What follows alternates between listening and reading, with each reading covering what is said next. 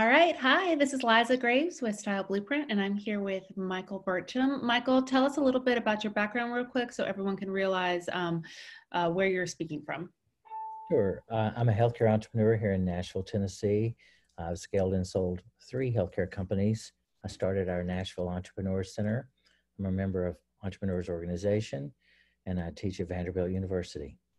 Okay, so you are an expert, and we are going to rely on that right now. There is, um, who will be watching this interview are a lot of small business owners as well as people who work for small businesses, because we are all in this together fighting for small business right now. And there's a lot of legislation being fast tracked. So we're going to start with what was passed about 48 hours ago. Is that right? The Families First Act. Yes, sir. So, can you break down for us in layman's terms uh, how this affects business and how it specifically affects business with less than 50 people? Because there's a lot of information out there that actually is for 500 and fewer, but there's a huge amount of business that's 50 and fewer and is highly confused right now.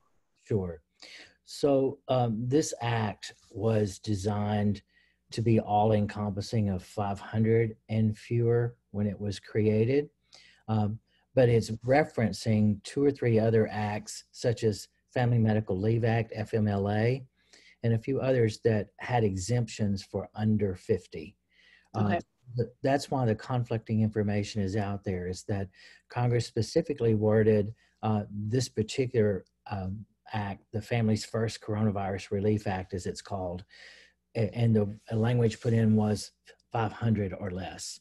But it references other legislation that excludes very small employers. Now, it has created a massive amount of noise in the last 2 days because I think legislators on both sides of the political sphere understand that there are much riskier games here for 50 and less employees than there are even in the 50 to 500. Yeah.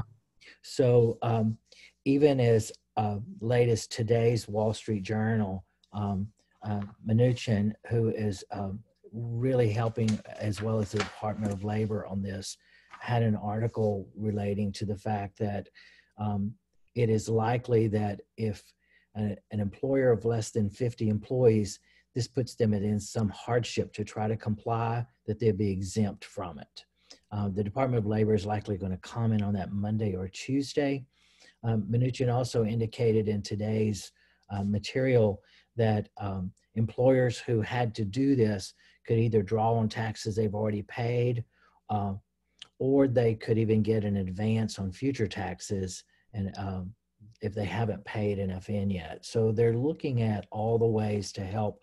I think you've heard the adage, no good deed goes unpunished. And I think in the haste to do this, there was broad belief that, yeah, we want to do this for everybody, but realizing it might create some hardship for very small employers. So now I think they're walking that back a little bit. We will have in this coming week an enormous amount of clarity. Now, it's sort of, you got to individually try this on, because I know small employers who actually want to participate in this, help their employees in some way, and would like the opportunity to get to participate in Families First so that they get credit for the work they do. But there are other small employers, like some of my favorite restaurants here in town, that if they were forced to comply, would simply put them into bankruptcy. So I think everybody's being really sensitive to that, and we're going to expect to see some clarifying information about that coming up this week. It was put together in 48 hours, and so just as anything put together in 48 hours, even if you and I did something, it would have a few holes in it. Absolutely. And I think that's where, as long as they can look at themselves and say, okay, we have to go back and repair some of this, and all of us on the front lines of small business can say, okay, give them grace. They tried to do something good, but let's make sure that they realize how this is going to burden. Then let's trust that they're going to fill those holes. And both the Department of Labor and a number of the folks in Congress who've worked on this said, we clearly do not want to jeopardize viability of any small business. So I expect we will see an opportunity for exemptions of 50 or less. Okay. Okay. which is great, because obviously if anyone's listening to this and they say, well, but that's terrible on the employee. Well, it's not terrible on the employee if providing that actually puts the employer out of business. Yeah, then there's no job to come back to. There's no job to come back to. And those are the businesses we're talking about. I mean, the long game here, while there is certainly short-term pain, the long gain here is let's try to keep these businesses viable so that when this is over, there's actually jobs to go back to. If we put too much on a small business and we force the company out of business, our country's backbone is small business. And that'll hurt even more in the long run if we can't keep small businesses viable. Yeah. All right. So my next question is, there are a lot of businesses that are going to have to let people go. Yeah. And they're considering whether to let them go or to furlough them. Yeah. And with those decisions, some businesses cannot provide health care for their employees, but some do. And so that's weighing on small business owners' minds is, if I let someone go, can I still pay for their health insurance? What does that look like? Does that mean I need to furlough them? And I know that you're not an attorney and that this is all new, but what is your understanding of how a business owner should navigate that conundrum that they're in right now? Okay, so let's use the scenario that an employer cannot pay wages, but wants to keep health care. The general consensus is the best way to do that is to furlough someone. I've sought legal counsel myself on this.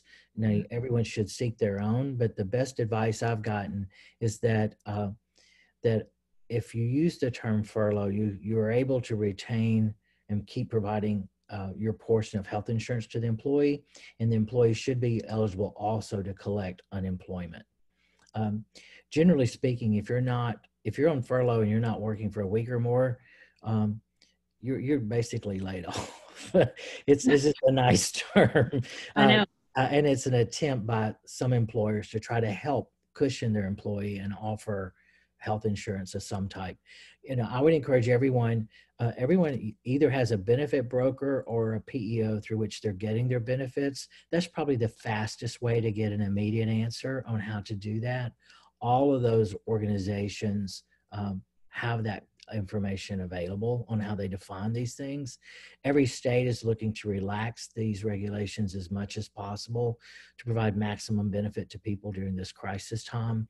And both of those would be really good opportunities to get more data. A temporary layoff is another term some folks are using. That means that it's lasting 6 months or less. And so I've seen that term being used as well instead of termination as a temporary layoff, whereby, you're expecting somebody's going to come back because your business is going to be viable. It's just going to be more than a few weeks and hopefully less than 6 months. Okay. So if you use the term temporary layoff with an employee, are they still eligible for unemployment? Yes. And with unemployment, where unemployment can pay sometimes up to 60% of their gross wages, but I also saw that in Tennessee, where you and I both are, that is also maxed out at $275 a week. So that's only $14,000 a year. So that's right. That's wow. Yeah. So every state has its own unemployment program. It is run in conjunction with the federal government. So what you just quoted is absolutely correct for Tennessee, but would not necessarily be correct for any of our neighboring states or any other southern states where you have readers and followers. I would encourage everyone to look at their own state government website and look at unemployment benefits. Most of them have a calculator there. And I'll send you some data you can share with your readers on where they can get a calculator for their own.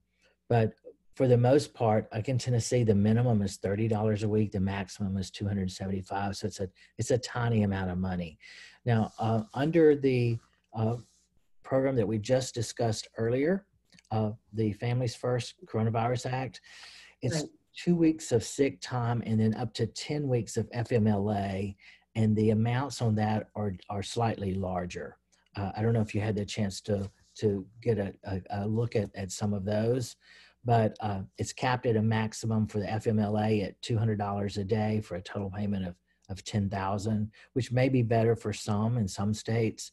So I think it's worth taking a look at each of these and then make an informed decision of what makes the most sense. So, and with that, with the FMLA and being capped at $200 a day up to $10,000, is there government subsidy for that, for a business to give that to their employee right now?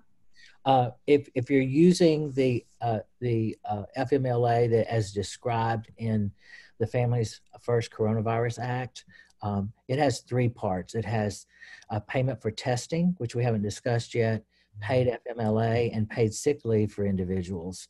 And each of those has a slightly different calculation for it.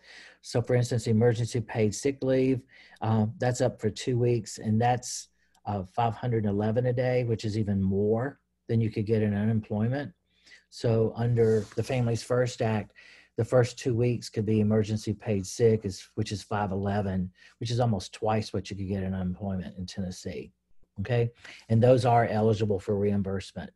Those are eligible. Okay, so do we know right now how, as a small business, you could, so what I'm hearing, tell me if I'm wrong, is if you're trying to see as a business owner, crap, give me 2 weeks where I can pay my people and have a job for them and I don't have to let them go, we can lean on this Family Medical Leave Act and I can get reimbursed for this.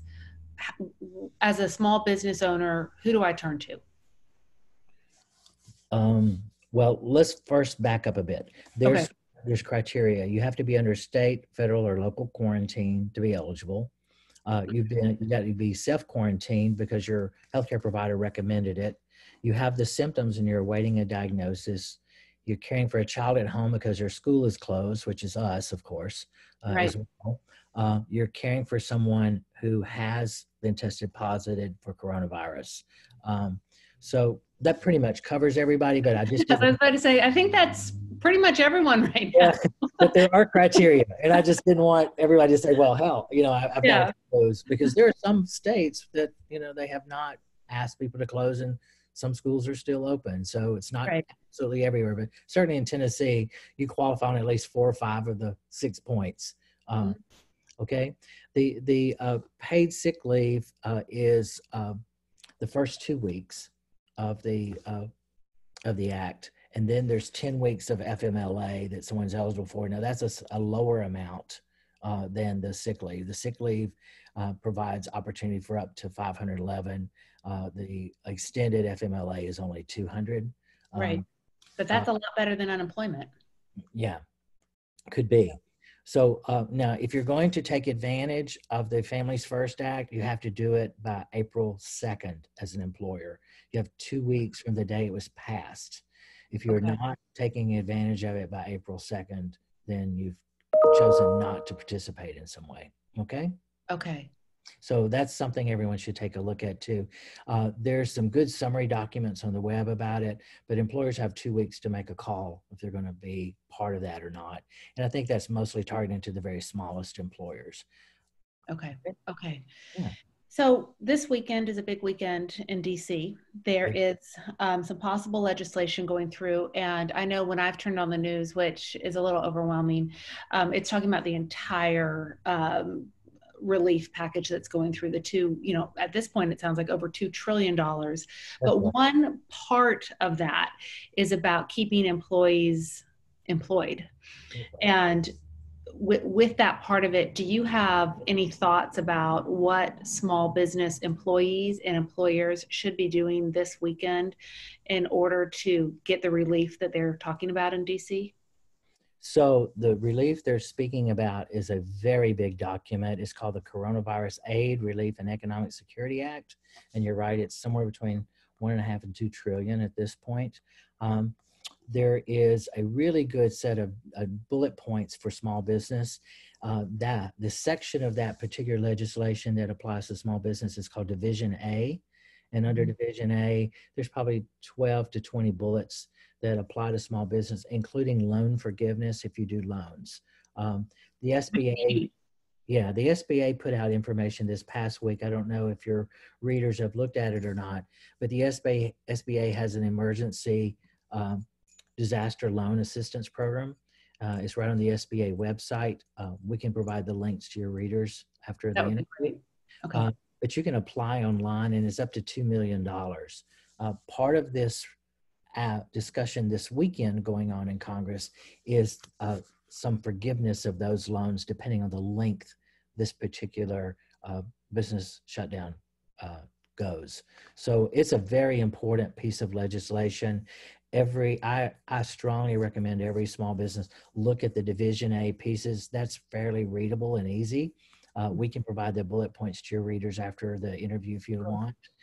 And if there's things there that they feel they need to weigh in on, they should absolutely contact their congressman and talk about it, because this is the work of the Congress next week. And it's going to be a very important piece of work for all of us to get back to work over the coming months. And so I'd encourage your readers to absolutely know what's in Division A. That's the small business section. And we have just about 2 more minutes, but what I'm understanding from what is in Division A is broad scope here. It's whether the government wants to pay for people to be unemployed and with all these other things going on that they can enact, or do they want to pay for people to remain employed? That's right. You got it. And it's defining the window of time. The draft legislation runs from March 1 of this year to December 31 of this year. It sets the standards around all employers being able to access the same, whether if they have less than 500 employees in this Division A, how loans would be provided, how loans might be forgiven, eligibility, all those things. So I'd encourage folks to take a look at it. The loan forgiveness is a huge thing, because it's one thing to say, please keep your people employed and we'll give you a loan. And as a small business, you're like, I can't afford to even pay that loan back. Right. So you want to, so I should, well, thank you so much. What we're going to do, we will get this uploaded to YouTube within a couple hours. And I would love to provide some of those URLs that you were talking about that have some summaries. That would be amazing. I'll make sure you have them, Liza. And thanks for the opportunity to speak with you today. All right, Michael Burcham, thank you so much. My pleasure. Bye-bye. Bye-bye.